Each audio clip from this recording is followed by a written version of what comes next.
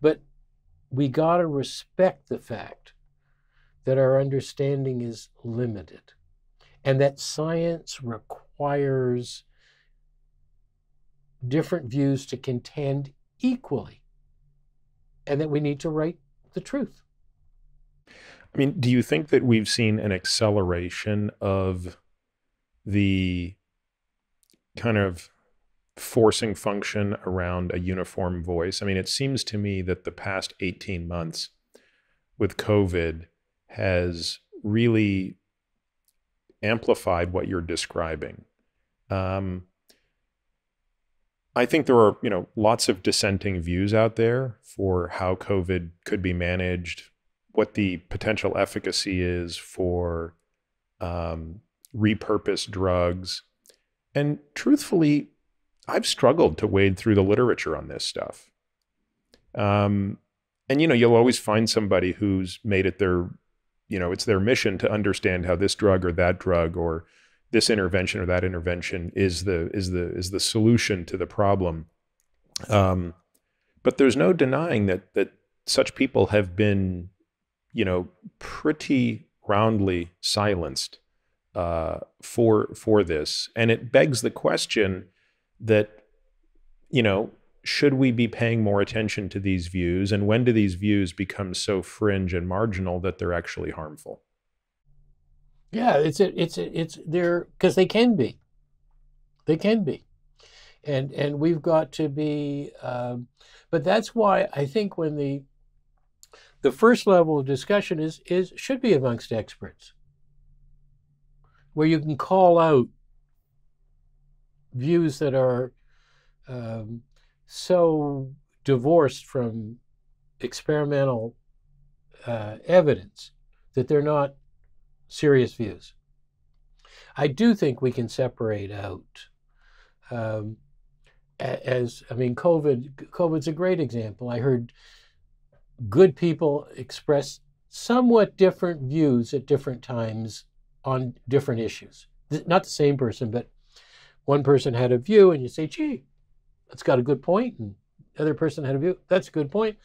But they were all within a channel that was that made sense to me as a physician, not an infectious disease expert. So I'm not talking about legitimizing any possible view because it's a possible view.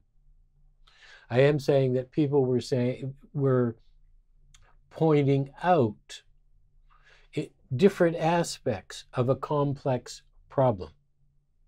And they might put a little more emphasis here, but the result would be, oh, I understand more clearly that there is a series of choices involved, and it's challenging to go through them.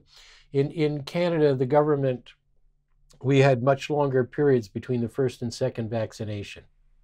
So more people got their first dose before the second. So I get that. That's a decision in real time that's a real challenge. That you can't be sure that you got it right at the moment you're making it. But you're the responsible person, you got to deal with it. But it was in the open, so you know it was being done.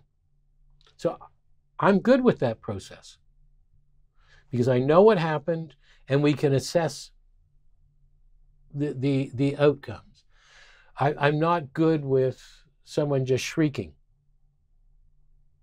And I think what I'm against is saying because we can't have somebody shrieking, we can't have any debate.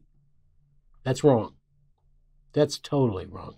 Because it winds up then, we make mistakes where we don't have to make mistakes. And the responsibilities we have to make recommendations to our patients are so awesome that our humility, we need to be humble and say, okay, give me your best shot. I'll give you my best shot. And we're colleagues. We're not enemies. I mean, I disagree with lots of people because I have a scientific viewpoint, but they're not my enemies. And we have ways of discussing this. And if I'm in the room, I can say, hey, you said that, I'll show you line 26 in your paper, which contradicts you. And he has to respond in front of other people. That's what I believe in, is the testing of the argument in a jury of your peers. Is that culture being watered down in science? Is it the same today as it was 30 years ago? No, I think that's the weakness. I think that's the crucial weakness. This podcast is for general informational purposes only and does not constitute the practice of medicine, nursing, or other professional healthcare services, including the giving of medical advice. No doctor-patient relationship is formed. The use of this information and the materials linked to this podcast is at the user's own risk. The content on this podcast is not intended to be a substitute for professional medical advice, diagnosis, or treatment. Users should not disregard or delay in obtaining medical advice from any medical condition they have, and they should seek the assistance of their healthcare professionals for any such conditions.